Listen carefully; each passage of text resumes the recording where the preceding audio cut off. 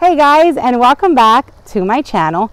If you are new, welcome to my channel. This is Blanca. This is my garden. These are my orchids, and we're gonna take a walk. Today's video, I want to let you guys know that it has been non-stop raining here in South Florida. I am going to treat my orchids today with 3 different products, and I want to show you guys what I'm going to be using. It's time to treat for fungicide, you guys. It is non-stop. The rain is it's just horrible. I mean, it rains every single day. I am terrified that my orchids are going to get a fungal infection, so I'm going to spray today with some thiomyl, which is a fungicide. I am also going to add to the mix some orthine, because I did notice that there was some thrips. And I'm also going to use Captain Fungicide, which is also a fungicide and a disease control for plants. All of these are purchased at that OFE, which is an orchid supply store. And they did recommend that I use the 3 of them together. I have not done this concoction in a while. So today's going to be the first time that I'm going to mix the 3. They're very strong. So it's not, I don't like to do this very often. But when I feel like my orchids need it, I'm going to have to treat them. Because the worst thing is, you know, them just getting the non-stop rain and developing a fungal infection and then it getting out of control. So before I walk you through back there in my orchid section and give you an update of how my orchids are doing, I just want to show you really quick what I'm going to be using. All of these products are super strong, so it is recommended that you wear gloves, that you wear like a mask. I'm not going to do it right now. I'm probably going to do it later on this afternoon. But I did want to show you guys what I'm going to be using. So it's going to be the orthine, and I'm going to mix half a teaspoon per gallon of water of each. It does say 1 whole teaspoon, but with half a teaspoon, it does the job. So we're going to do the half a teaspoon per gallon of the Captain Fungicide, and this is that fungicide and disease control product. You guys, this is some strong stuff. I do like to be a little bit organic, but not when it comes to this, because this really, I apply it once and it takes care of the issue. This is a thiomyl, which is a fungicide. You want to make sure that you don't get any of this stuff like inside your pool or like around your pets, because like I said, it's super, super strong. So I'm going to use half a teaspoon per gallon of water of this one, which is a thiomyl. And then the orthine is the one for the thrips. So these 2 are fungicides. So these 2 right here are the fungicides, and this is for the thrips, which are this horrible little creatures that love to eat the spikes, throw up the buds, and this works amazing. I have to say, with 1 spray, and it like fixes my problem, but usually I like to use it 3 weeks at a time. So today we're going to go with the orthine and the fungicides, half a teaspoon per gallon of water, and we're going to see how it goes. All right, so in the garden, you guys, I need to get this, which I was going to do it last video. I need to get this huge cane, my dendrobium cane, kind of tied down with a zip tie, because I have a feeling it's going to go timber once, if it gets even bigger than this. I think it's huge. It's gotten huge. Look at that. It measures almost 3 feet in height. My beautiful cherry babies are all around my garden, just blooming nonstop, blooming like crazy. And these are the ones that I fear about.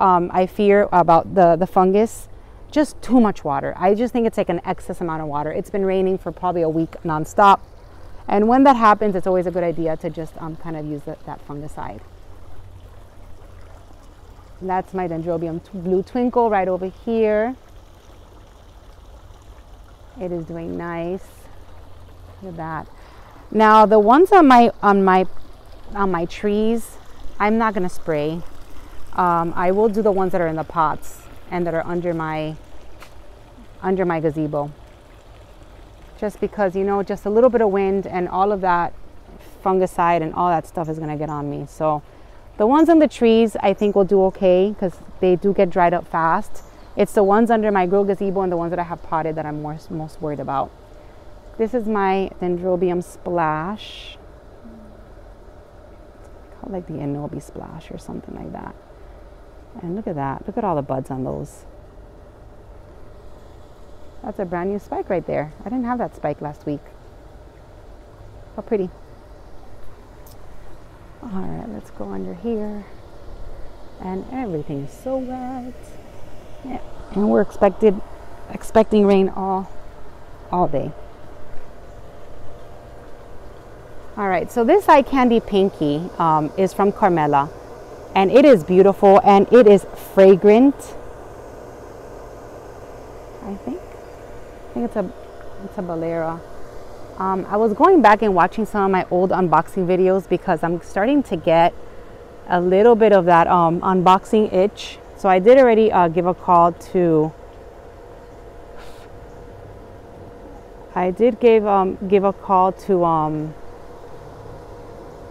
Sheldon because I want to get another box. So coming soon, hopefully in the next few weeks, I'm probably going to do another unboxing.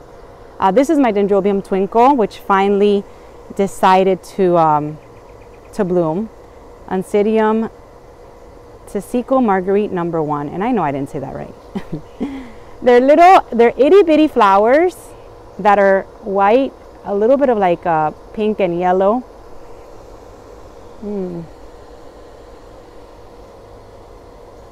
And they do smell a little bit. All right, so let's go over here. So yeah, so I did give Sheldon a call. I did not get to speak to him, but I am going to be calling him very, very soon because, you know, as selective as I want to be with my orchids, I miss getting them. And I want to get a box, and those boxes are so much fun. They're so I really want to get something a little bit different. Maybe a little bit of more of the dendrobiums that I can put on my palms. Maybe some more anastomums because they are doing really, really nice. So look at this section, you guys. It is just completely drenched.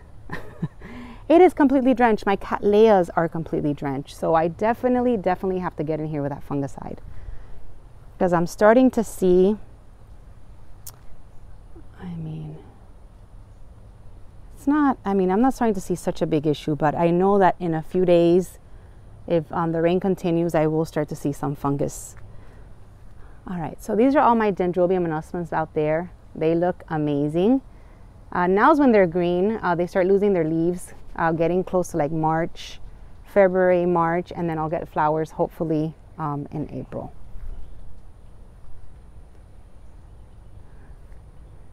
Let's see this. This is my Hoya. It's already starting to fade. All right, the Vandas love the water though. But I did mention to Todd from Todd Tropics that I wanted to, this is my little pixie dust from Moats. I did want to add another grill gazebo to this area because everything under here, you see the Vandas, they're all kind of all touching, and you know, and that I think is also an issue with the fungus when they're all so close to each other and they don't get to dry out. So I really want to add another grill gazebo to this area probably very soon because all the water that's coming down, it's probably going to affect those leaves. All right, now this is my Catasetum Frederick Clark after dark, and those buds are getting really plump, getting ready to bloom. Still not in bloom yet. Now I'm walking very carefully around here because everything is wet. And I don't want to be surprised by any bugs. Yeah, so you see a little bit of discoloration on some leaves. So I think the fungicide will do good. Nothing in spike that I'm surprised to see around here. I'll still this one in bloom. So Vandas are quiet this week. And my driftwood, which I relocated out here, which is obviously getting plenty of rain now. You know, it's starting to look a little bit better. I do have some blooms. So I do have this, my mini fowl. This is the fowl Aboinesis Texas. And it's in bloom. I got this one with Cruel Smith. And I have to tell you, it's nonstop blooming for her. She's got some new buds, And so it's a really pretty color. She's very spicy in fragrance. Her scent is, yeah, it is. It's good. It's a little spicy, but it smells really good. So I do have a few more little buds on her. And finally, I'm starting to see some green roots on this on this driftwood. This is what it needed. It needed to be out here. I've got another bud here. I believe this is my my Bellina right here. That's in bud. So all these are just the mini phals. And this is my driftwood.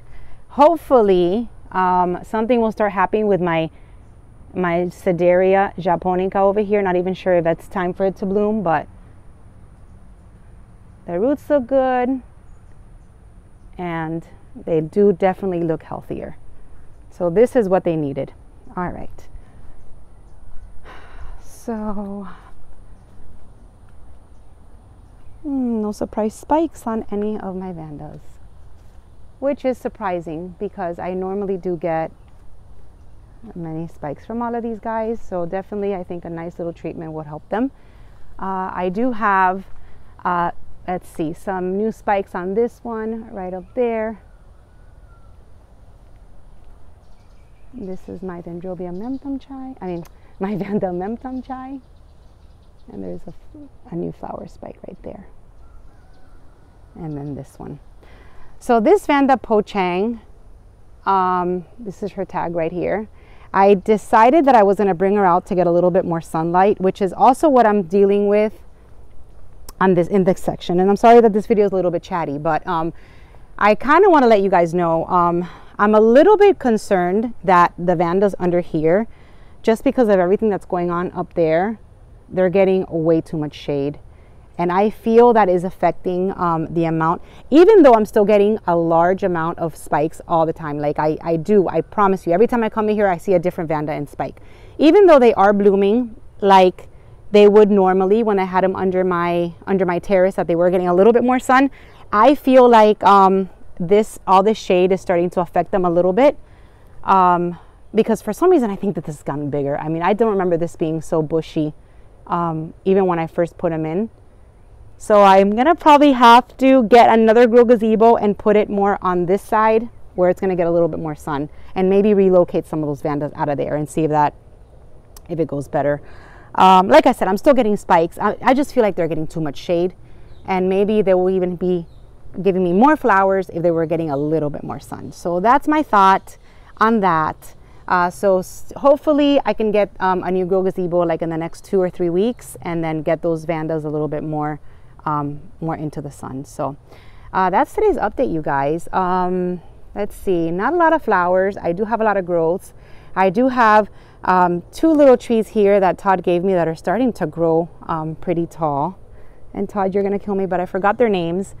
And that's it. The garden is pretty much just pretty quiet.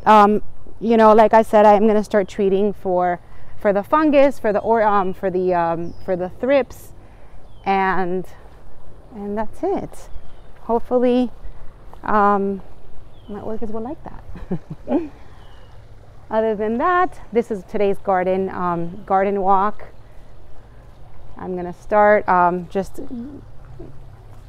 getting ready for you know, to that later on this afternoon. If you want to see let's see how my other blooms are doing. Now, I did bring my Sherry baby out here so she can get some rain, because under the terrace they get water not as often. Still, my beautiful Vandas from Bangjong are in bloom and still smelling amazing. And just one more look over here at my banana orchid, and she's still in bloom, and from here still smells like banana candy. Now, if you missed my other video where I showed her blooms to you and her tag, this is her tag right here. It's a Sonochi Warsawitzkii SVO Jumbo Super with a Sonochi Warsawitzkii OMG. And these are the amazing blooms on this Sonochi. And she smells delicious. I've got 3 of them, and they're awesome. So All right, guys, that was today's video. I hope you enjoyed it. I hope you guys have a wonderful week ahead. It is Sunday here. I'm sure it's Sunday over there too, but it's Sunday, and hope you guys have a wonderful one. Again, you guys are the best. I can't believe it's 20,000 of you guys that are subscribed to my channel, and I'm so grateful, so thankful. Hopefully in the near future I can do some type of giveaway. So that's it, you guys. Thank you for watching. I will see you soon in my next video. Bye-bye.